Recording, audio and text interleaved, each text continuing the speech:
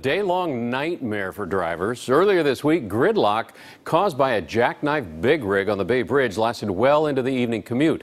So if one accident can shut down the city's traffic, what happens in a real emergency? KPIX 5's Emily Turner put that question to emergency planners. Emily? Yeah, that's a big question because you and I can both remember Wednesday's frustration level. It was very high. But imagine adding to that a layer of panic and terror in the event of an evacuation or a major emergency. We wanted to ask these emergency officials, what then?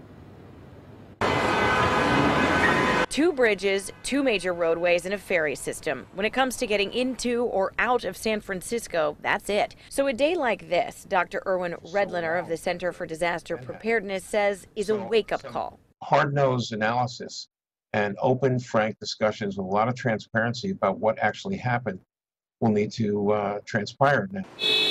But we found that isn't happening, at least not yet. Neither SFPD nor the CHP answered us when we asked if they were doing a debrief on the accident. SFMTA says they will be bringing it up for discussion at their regional meeting on Monday. At City Hall, not a single official was available to talk on camera, but we did ask the Department of Emergency Services. This should be a wake-up call for you guys, is it?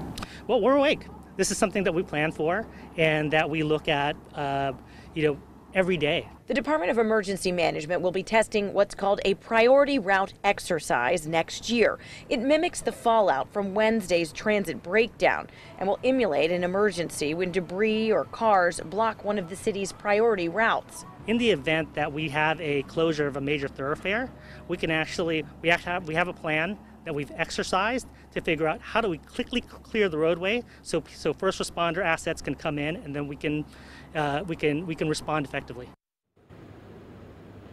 And actually, just before we went to air, I got a text message from SFMTA. They're not going to be tackling this at their meeting next week. They'll be tackling this at their MTC meeting in February. So there are a lot of promises, a lot of plans down the road for the city and emergency officials to work on this, to talk about this. But as of yet, nothing actually tangible has come from Wednesday's gridlock. Guys? So, Emily, for the sake of argument, let's just say what happened the other day is sort of a minor hiccup. Worst case scenario, I'm thinking, is going to be much worse in terms of trying to get everybody out of the city. Oh, absolutely. And I think it's important to note two things. One is, because it's going to be such a nightmare, in most cases, with the exception of perhaps an earthquake or a tsunami, evacuations are not the tactic that the Emergency Operations Center is going to use. Instead, that is a shelter-in-place order.